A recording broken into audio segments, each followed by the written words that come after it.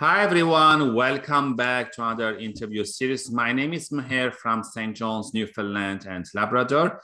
And today I have the privilege to interview Bruno from Chicago. Hi, Barb. How are you doing? I'm fine. How are you doing today? I'm doing great. Thank you for being here.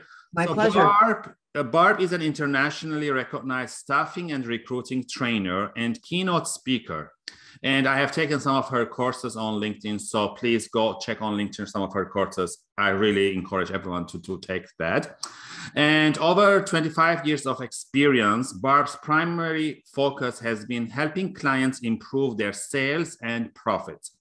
Her ideas are comprehensive, logical, easy to implement, and help guarantee that participants realize a strong return on their investment of time and money.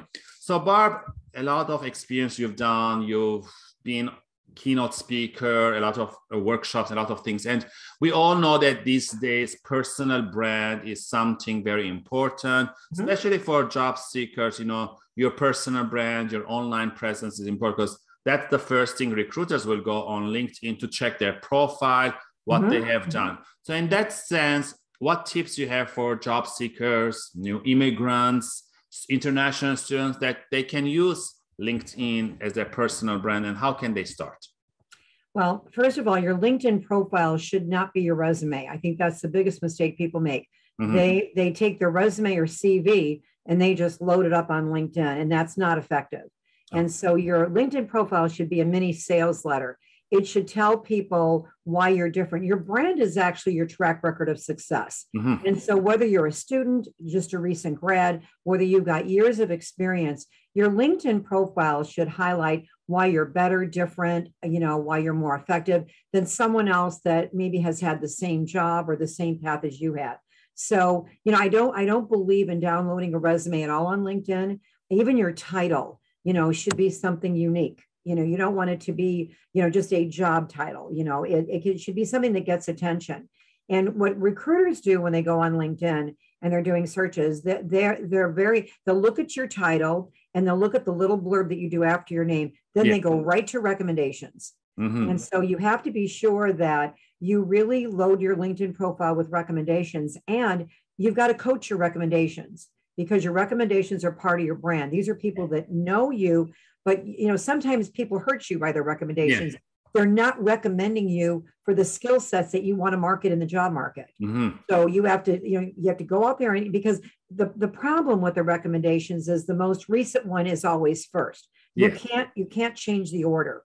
And so say that I'm in a career now and I want to do something totally different. I have to go out and I have to tell my network, this is the job I'm going after. This is a career I'm pursuing. Can you recommend me for this? Can you recommend me for my analytical skills? Can you recommend me for my ability to close deals? And so your recommendations have to be recommending you for skill sets that you want to take to the market and market. And your brand is not that you have 10 years of experience, that you have a degree. Your brand is your track record of success. What have you done different, better, faster than somebody else that has the same experience as you? And you have to show what you've done and the impact that it's had. Because if you've high achieved for someone else, if you've accomplished something, a future employer is going to say, gee, you're going to do that for me too. So you want to put down what you've done and the impact. That's your brand. Your brand is your track record. No one has your track record. They could have the same education. They could have the same experience. You have your own track record, and that's your brand. And you got to get comfortable with your 30-second pitch, the things you're going to say when you go out there. And again, when you're presenting yourself, a job search is a sales process. And you're selling yourself.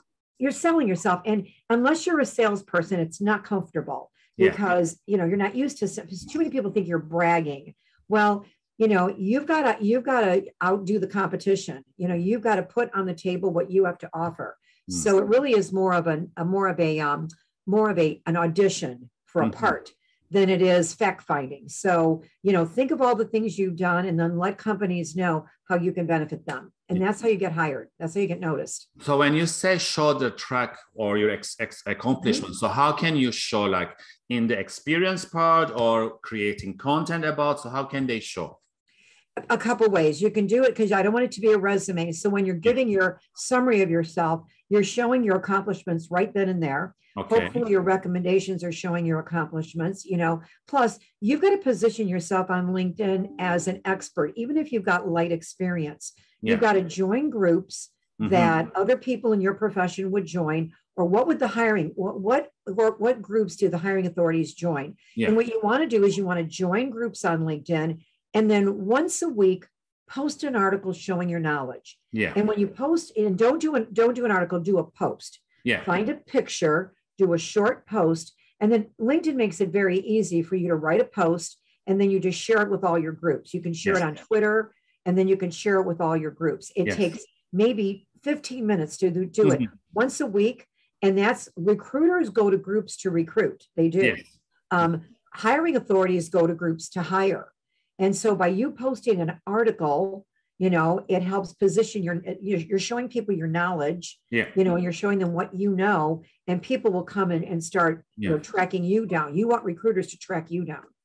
So in terms of the experience, but I just want to make it very clear to everyone. So you have your resume. Let's say you've been HR assistant for 3 jobs. Do you put the HR assistant and the name of the company and nothing in the bulletin point, or what's the other thing you're say that I would put the company name and I would put HR assistant, and then I would not put a description of my job. I'd put 2 or 3 bullets giving what I did and the impact on the company. Then I go to the next job, HR assistant. And as an HR assistant, what you're doing is you're saving time. You're not generating money, but you're saving time. And how did what you do, how did that help engage the people? Did you help with sourcing? Did you help identify the best talent for the company? What part did you play in orientation, which helped retain the talent you hired? Think of what you did that you're known for. When you left that company, what did they say about you? What are the great things they said about you? What mark did you leave? That's what your LinkedIn profile has to show. But in the resume, it can be more detailed.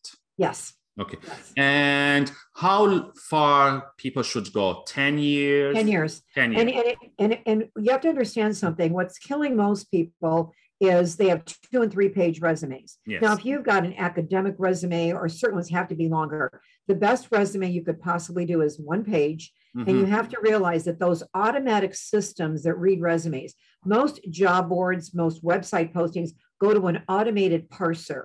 All they read is the top 1/3 of the first page. That's it. That's it. So they scan. And sometimes people put their name and their contact information so large that they don't have any keywords. So think of the jobs you want, have your name and contact information small. And then the next thing that should be there are your career summary and then your core competencies. Okay. So core competencies are your soft skills, like organizational ability, team player, problem solver.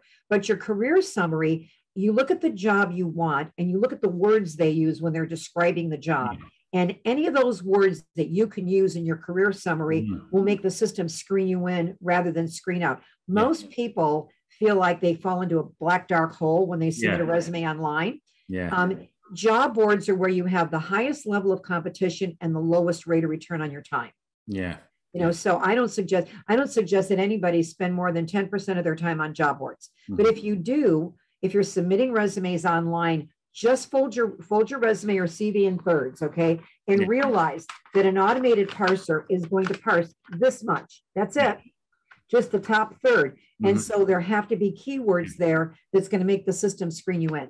And do you recommend job seekers to reach out to the recruiters or hiring managers via LinkedIn saying that, hi, Sam, I applied to this role in your company. I can bring to this table. I can bring to this accomplishment to the company. I look forward to hear from you. Do you recommend that, or is there any templates, or what do you? No. They're being ignored. They're being ignored. You have to understand something. I do training for LinkedIn, so I have a lot of their big data. Over 80% of emails are not open. They're just not open. It depends on your subject line. InMail is not, people don't want to connect with people they don't know, and people are tired of being sold on LinkedIn. And so you've got thousands of job seekers from all over the world that are contacting hiring authorities saying, I submitted a resume, I did this. It's not working.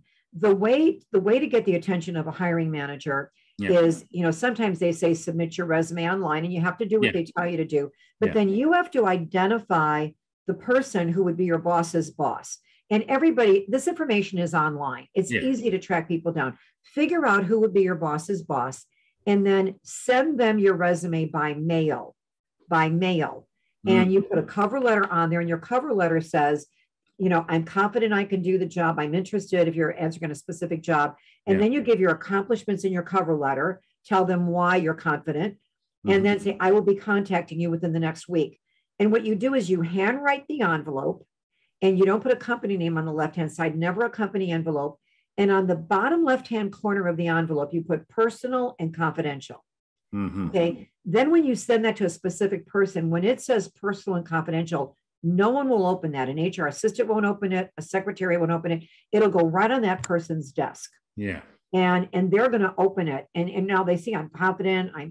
And indirectly marketing yourself, even if a company doesn't advertise, even if you don't know that they have a job, think of the companies that you want to work for. Yes. Who do you want to work for? Yeah. And what you do is you target them. You set up Google alerts. So you read everything about them, learn everything about them, get the name of the person who would be your boss's boss, and indirectly market yourself to the companies where you want to work. Yeah. Because right now that is working. Networking, over 85% of the people finding jobs right now are finding it through networking. Yeah. So you want to reach out to your personal network, your professional network, but then you want to network yourself by mail right into the companies you want to work, because no one does this. And all of a sudden this person, and almost everybody, if it's a bigger department, they have a weak link.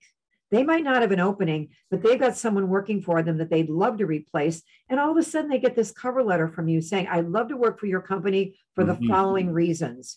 These are my accomplishments. I'll be calling you to have a discussion. And then when you call in and they say, what's the reason for the call? I had mailed them information. They're expecting my call.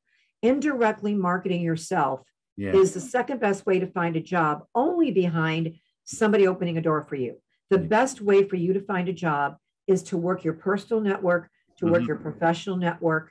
Everybody that you've got to give and take in your network, but somebody that can make an introduction. Somebody who can open a door. You're just not thinking of them. That's how I got my first job. I knew someone who knew someone. Me too. And they just made the introduction. The rest was on me. Absolutely. And when somebody introduces you, you don't even need all the credentials of the job, because this person likes you. They trust you because they knew the person that recommended you. They'll teach you what you don't know, especially recent grads. I had a granddaughter that got out of college and didn't want any help. And I kept saying, I can help you find a job. I'll do it on my own. And so she was a bartender for 10 months. And she finally came to me.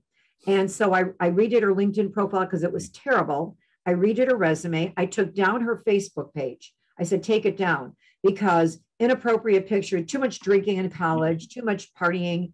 She was on Facebook during working hours. I said, take your Facebook page down. And within 5 weeks, she had 4 job offers. Wow. So, don't be afraid to use the people to help you find a job. Don't be too proud, because people can open doors. And that's how most people are finding their jobs right now. Yeah. Those are great tips, Barb. Thank you for that. So for the audience watching and listening for the first time, I'm going to ask Barb a couple of questions, and I'm going to post them on a daily basis. So you can be like a journey with us. You can share any of the videos. So tune in tomorrow for another question with Barb.